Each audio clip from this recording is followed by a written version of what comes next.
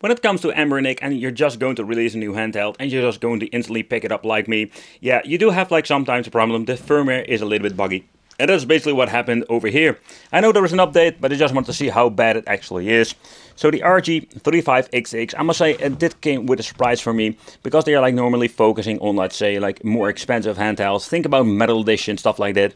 But it's more like a budget solution for the people who just want to have like a more compact design and at the same time just want to play a lot of games. We don't have an analog stick, I personally really love it. We do have like ABXY at the front. At the back we're going to get like 4, let's say, shoulder buttons. Yeah, like really shoulder buttons, more like back buttons.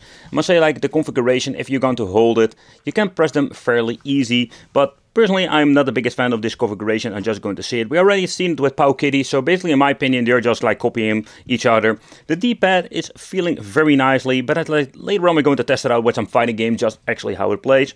Select start, the menu button already mentioned, we're having A, B, X and Y over here. The press itself is like your typical, let's say, okay, long travel tiny button, but they feel quite comfortable.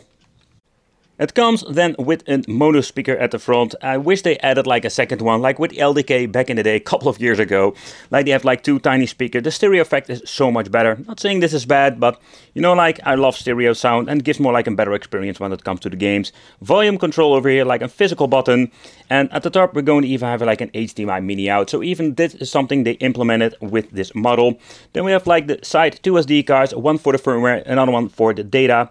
With a reset button, they can be touched very easy, and of course we're having the on and off switch. At the bottom we do have like a jack out, and then we're having like the Type-C for connection for charging, data transfer.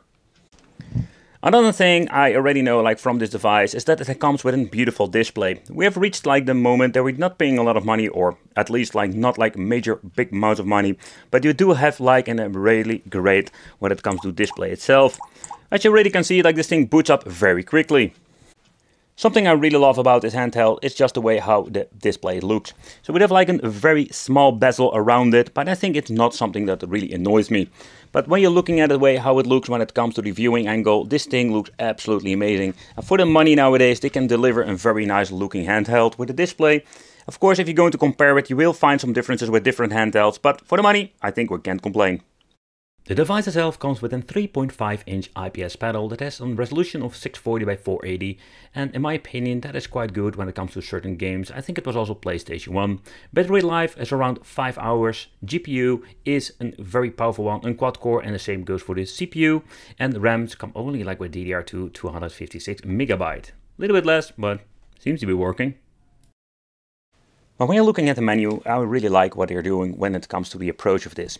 So over at the right top corner, we're going to get like the indication of the battery, the volume, how loud it is. It has been like setting the SD card, so you know the SD card has been accepted by the system. And the menu is super easy. You're just going to get game rooms, favorites, history, search, and then having settings. So when you're looking at the menu, we do have like a lot of options. For example, we do have like the battery that we can select.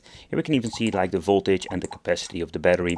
Shutdown, date and time, the EO testing. The EO testing is basically like if you have any problems or you want to double check everything, you can see like and just check everything and see if everything is going to be having any problems whatsoever. Press like start brings you back.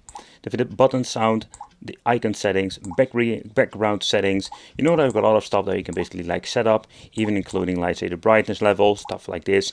So clearing history and everything that you're going to need is basically in here.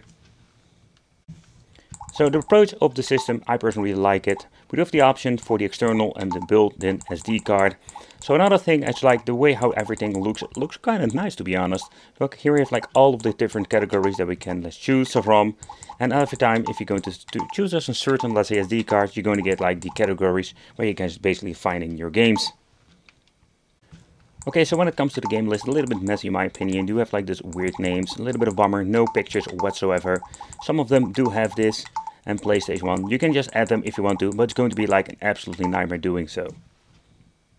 The search function, I must say that is very convenient. So when you're going to search for a game, here you can see like basically it shows that we're going to get like different options. We're having alligator hunt for MAME, alligator, no idea where it's for.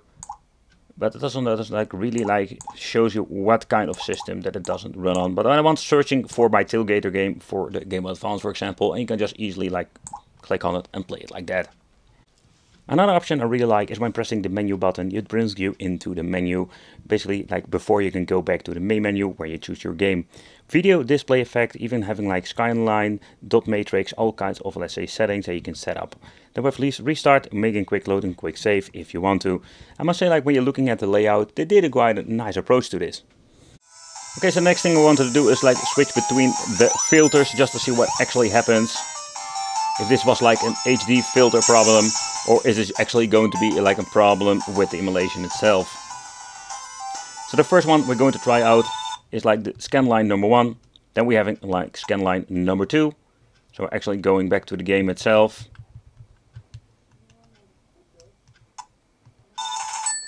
Finally.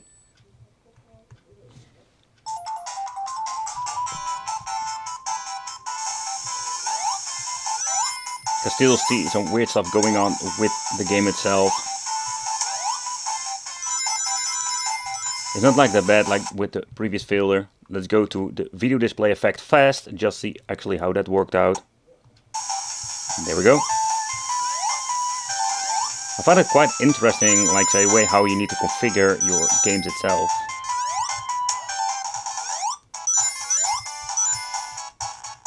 And I completely messed it up. Because I want to go back to the first part just to see actually how it will run when it comes to the speed itself. You have the idea that it runs way better than the HD filter or the other scan lines.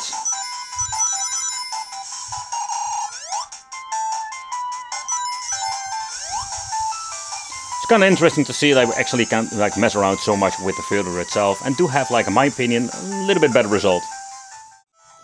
Another system I don't really try a lot, this time is going to be checking out some WonderSwan. I must say personally I did see like this device is like laying around on convention, but I never got myself the chance to play it.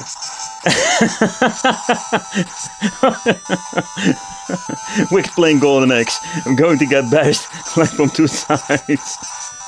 Oh boy. That was a great start, yeah.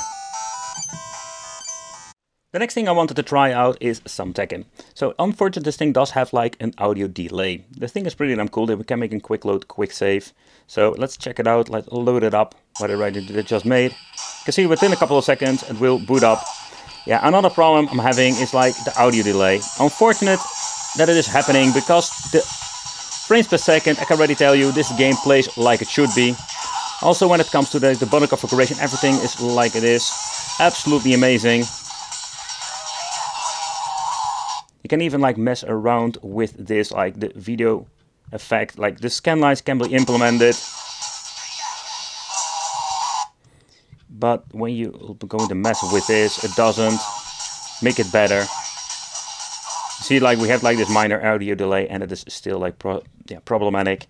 Vibration doesn't do anything, but that's basically what it comes to, let's say, PlayStation 1 emulation. A little bit of a bummer. I think the PlayStation 1 is absolutely a great addition to this device itself. It looks beautiful on this display. Another thing is, like with this device we do have like a couple of shoulder buttons now, or better said shoulder buttons, back buttons. I'm saying shoulder buttons, crap man. I mean back buttons, so if I'm saying it right, like everything is basically like needed for playing actually every single PlayStation game. You have like all the front buttons that we can use. We have like the switching the power up. You can shoot the power up, because that's something I've noticed with some of these, let's say, devices where we're missing out on a couple of buttons, so it makes a lot of games unplayable. Even this thing does have like some audio delay. Within like Twisted Metal 2, I don't really notice it at all. The function that seems to be working just fine is the HDMI solution. It's a plug-and-play solution, don't need to do any tinkering with the settings, like we've seen with different like budget handhelds. It's just plug and play with an HDMI function. And I think that is a very cool add-on. If you're going to bring this thing with you on vacation, you can just plug it into television and just play your games on the go this way. But when you're going to put in, let's say, the HDMI function and you're going to mess around with the scan lines and stuff like that, I noticed like then you're going to get like the best out of your, let's say, HD filter or dot matrix filter they are using. So I think it's pretty damn cool, to be honest, that actually this function also works on the television itself. And yeah, for example, with having a scan line, you can mess around with the aspect ratio, even like 1:1 overlay. Let's put them on overlay. And I think it's pretty damn cool. So let's plug it out. It automatically goes back to the handheld itself. And let's plug it back in. And there we go.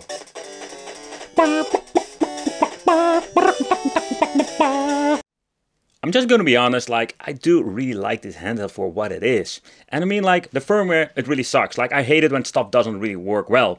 But when you're looking at just the way how quality-wise it's made, I really like it. The way how it plays, like for PlayStation 1, like old school games, this can be maybe one of my favorite ones when it comes to the handheld. So let's see if we can like update this firmware. Right, there's some tutorial out there, like Retroid Game Core, like Ross made and like some videos about them.